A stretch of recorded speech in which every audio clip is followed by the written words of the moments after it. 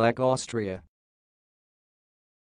Over 50 photographers and reporters traveled to the ski resort for the annual event.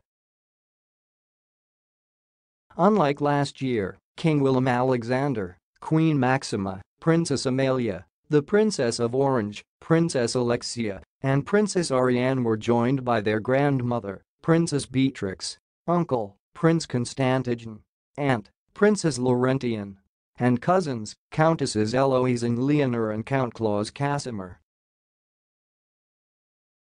The family seemed to have fun posing together in the beautiful, sunny weather, with the king and his only nephew deciding to photobomb the ladies posing for the pictures, resulting in laughter from all those involved.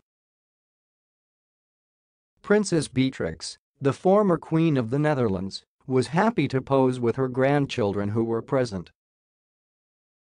The king suggested that his mother take a photo with her grandchildren, but the princess stuttered, knowing that 2 of her granddaughters were missing.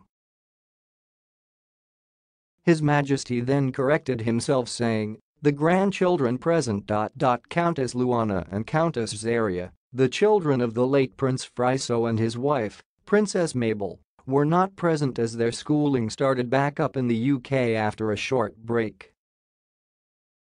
Lech does not hold the fondest memories for the family, as Prince Friso was buried under an avalanche in 2012 and succumbed to his injuries a year and a half later in August 2013.